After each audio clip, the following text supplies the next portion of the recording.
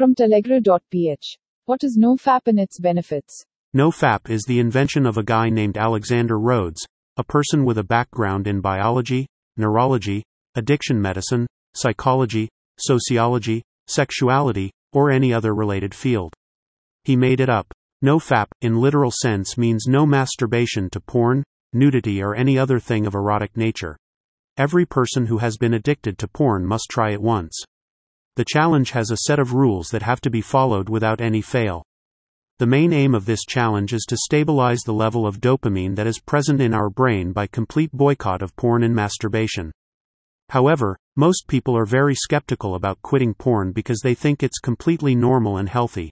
Today in this post, I want to prove such people wrong and want to encourage guys like you to take No-Fap challenge.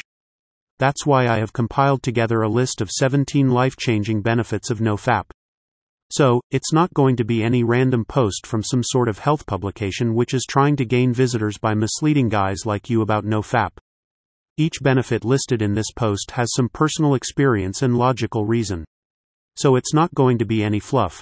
By the end of this post, you will have enough courage and willpower to start your very own No-Fap journey. So, let's dive right in.